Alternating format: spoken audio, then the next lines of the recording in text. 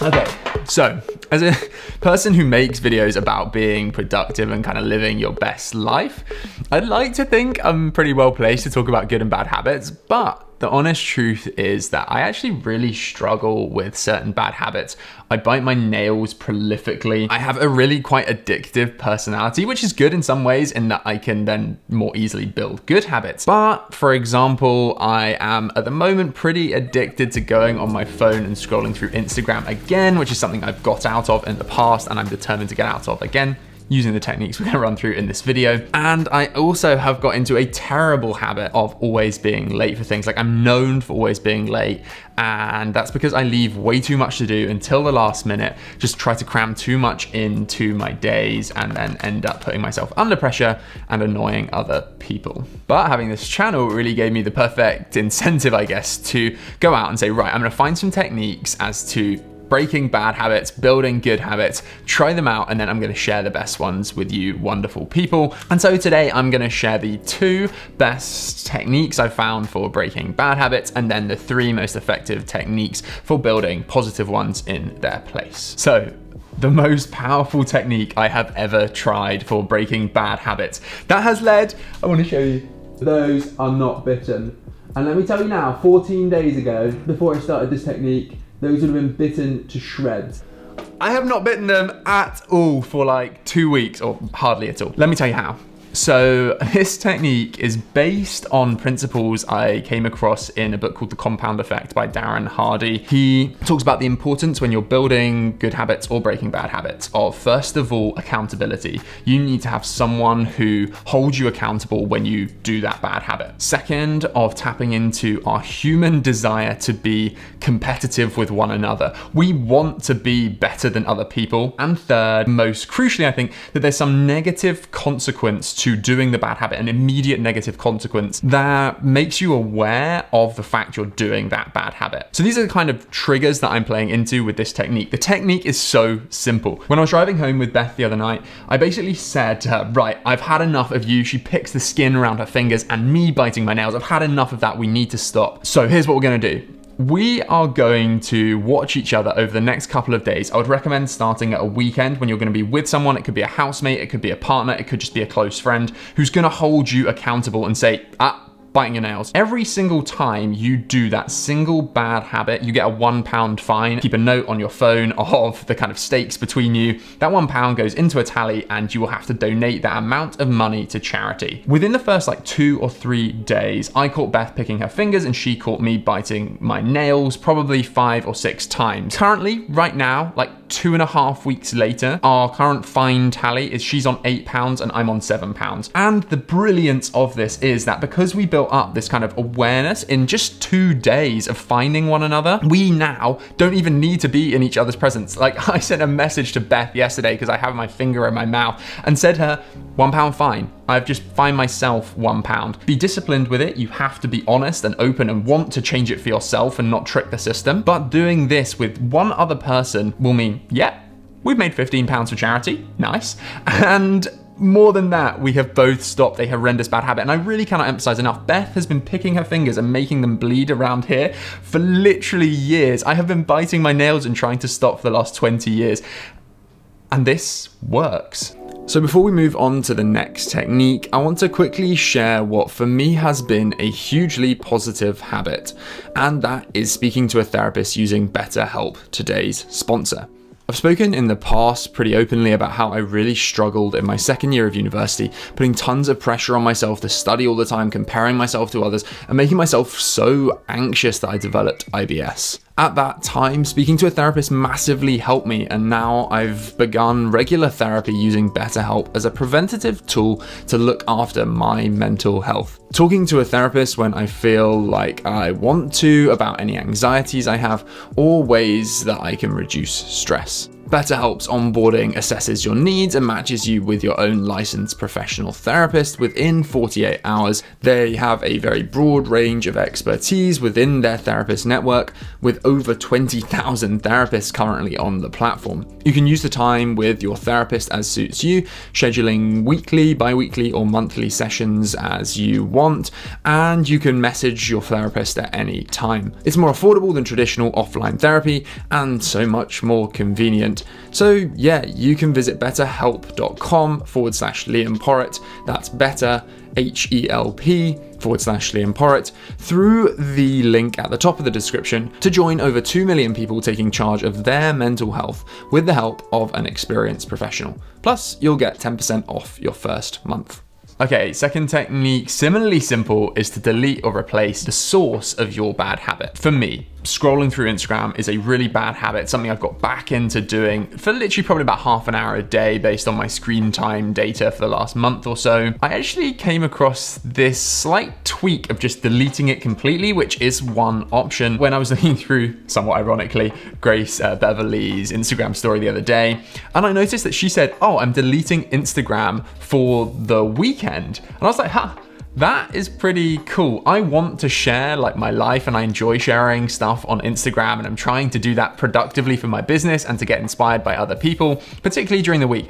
But the weekend, when I have more free time, I'll generally just be like on public transport and I'll just scroll through or whatever. So I have now taken to, on my iPhone, removing Instagram from my home screen. So it's still on my phone, but I just don't go on it when it's not on my home screen for the weekend. And that has been huge. So yeah, either temporarily or permanently delete is one option. Second idea is to replace. So I use this in respect of snacking. I am, as I have said before, a serial snacker. Like, I snack a lot. And it's not a bad thing. Like, I can have relatively good self-control in terms of I'll have like one biscuit every hour. So it's not like I'm going through a whole packet of biscuits every hour. But for me, it's been huge to replace unhealthy snacks with more healthy snacks that I actually enjoy just as much. So I now, in the afternoon, will have a Huel bar that keeps me relatively fuller for the afternoon. Similarly, in the morning, I'll often have one of my Huel shakes instead of eating many biscuits throughout the morning. And for example, like, we've tried to make sure that we're constantly keeping fruit in stock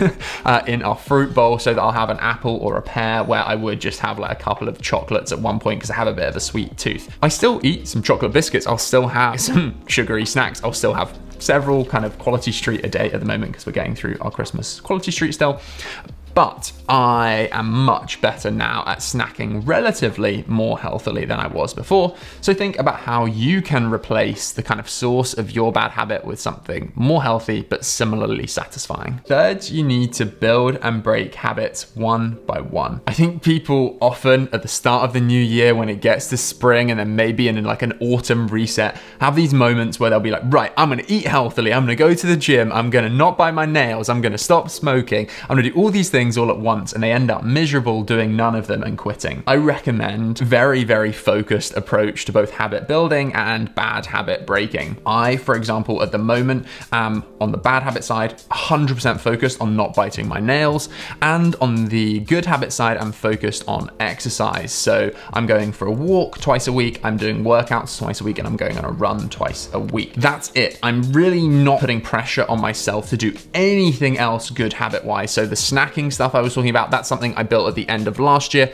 I'm still continuing to do it because it's a habit, but I'm not focused on that now. I'm not trying to also kind of eat more healthily or eat more salad or do anything else. I'm just focused on those habits. I would recommend using an app like the Done app to build in 2 or 3 habits that I'm going to start with, both breaking and building, and then gradually, step by step, you can, once you've built those habits, build other habits on top, and hopefully you'll kind of keep up with the habits you've already built. And by 6 months time, you'll have maybe 10 habits like I currently do in the Done app that you're regularly keeping up with. But if you expect yourself to build a ton of good habits and break a ton of bad habits all at once, I guarantee you just won't do it. Okay, so once you're focused on those 1 or 2 good habits that you want to build, you need to start being kind to yourself, and you need to start making doing those good habits easier. So the technique here is one that I've been kind of practicing for the last probably 2 years, and it is huge. I think people, when they think about good habits, tend to imagine like people in the army, people who are suffering, people who are putting themselves through pain to go to the gym and study all these hours and making their life like miserable by doing good habits. And it shouldn't be that way, and it doesn't have to be that way. You need to make those good habits relatively appealing for yourself at the start, so you more or less want to do them. Let me give you a few examples. Last year, Beth really worked on the good habit of drinking more water. She was awful at drinking water, and as you can see here, I've got some lemon in my water here, an easy technique to make drinking water more palatable. I also bought her a soda stream for her birthday or Christmas. I know, such a lucky girlfriend. I bought her a soda stream because she really likes fizzy water, so now she regularly makes fizzy water, makes her drink more water. Find ways to make the good habit more enjoyable. Similarly for me, going to the gym or going on a run, I take it really easy. Like last week, I went to the gym one day and I did do some weights, I did do a workout, but I took it pretty easy. I was listening to a really interesting audiobook and making notes the whole time for a future video. So I just enjoyed my time at the gym. Like I went on a quick cross train at the end, didn't feel that great, so I stopped, I got off. I know I'll feel better another day, and actually later in the week, I felt much better. I was really pumped and I went for it. Just be kind to yourself, make it acceptable for you. Take it easy 1 or 2 days. Final example, cold showering, a habit I built last year, still doing it at the end of every single shower. I'm now having around a minute of cold, like freezing cold water on me, but I don't do it every day. If I feel like I just want to relax, I feel like I really can't be bothered, or I'm taking a shower in the evening and just want to chill out, or the weekend sometimes, I won't have that cold shower. I'll allow myself to just have a break, not beat myself up. Okay, final technique, stack good habits. This is probably the most powerful technique I picked up in James Clear's Atomic Habits, and I think it first of all really helps to understand a little the science behind good habit building. So a study from Oxford found that as babies, we have more synapses than we do as adults. Now, why aren't babies then super intelligent, like really good at everything, and adults worse than babies at things? Clearly that's not the case. Well, the reason is that we do a thing throughout our lives called synaptic pruning. Basically, like synapses get killed off as we go through life and we don't use them, and instead our brain then focuses on building tons of synapses in the areas we practice the most. So when we have habits, effectively we have like very high amounts of synapses in those areas of our brain triggered by those things that we do regularly. Therefore, once we have a habit that's formed, it's relatively easy because of all those synapses that fire. Like we don't have to think about opening the blinds on a morning when we wake up, we just do it, or brushing our teeth or taking a shower for most people. And the reason for that is because we have loads of synapses. So it's very easy then to piggyback off all of those synapses and to try and build another habit on top of one of those pre-existing habits. So a couple of examples of how I'm using habit stacking myself. When I go on my morning walk twice a week, and also generally when I'm brushing my teeth, I stretch. Stretching is a positive habit I've wanted to build, and doing it at times where, you know, I always brush my teeth.